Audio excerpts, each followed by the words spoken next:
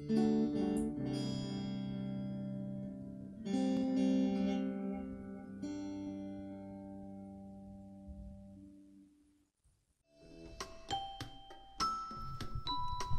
stood 2 meters apart, 2 lonely figures casting shadows beside the large cross halfway up the hill.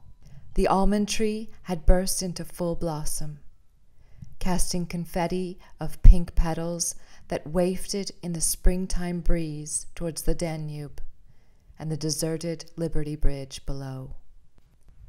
One yellow tram, like a museum piece mocking a relic of a normal past they both mourned, rattled across the copper-green steel suspension bridge.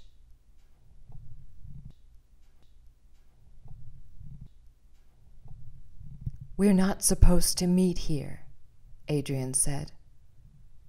"There's no harm in it," János replied. He edged closer. His dark eyes burned with yearning. She held her arms out in front. "We need to keep the 1.5-meter distance. It's the law.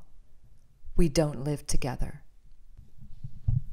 János ran his hands through his sandy blonde hair, knotted by the wind, and shifted his gaze to the now closed-down Gellert Hotel that still stood in Art Nouveau splendor. His lips tightened as he inhaled. His brow etched lines in his face, aging him for that one moment. "Who gives a fuck?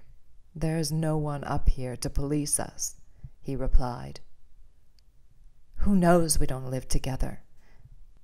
Is every passerby going to ask us for our address cards as proof?"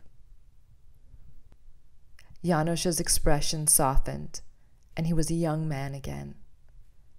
Despite the angular lines of his face, the high cheekbones and square chin, there was something delicate about his features.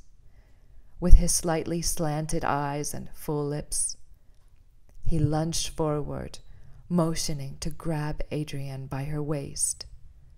But she jumped back. Her heels scuffled against the graveled path as her body stiffened. She trembled, shaking her head. "Please, don't," she whispered. "You're behaving like I'm going to rape you. What is wrong with you?" he said. Adrian paced back and forth. She tried to keep the tears concealed behind her heavy lids and blinked them against the sun. She turned her pointed nose up to the sun. Her round eyes glimmered in a mix of amber with flecks of green under the light. He only wanted a kiss she would welcome hungrily in the world of yesterday.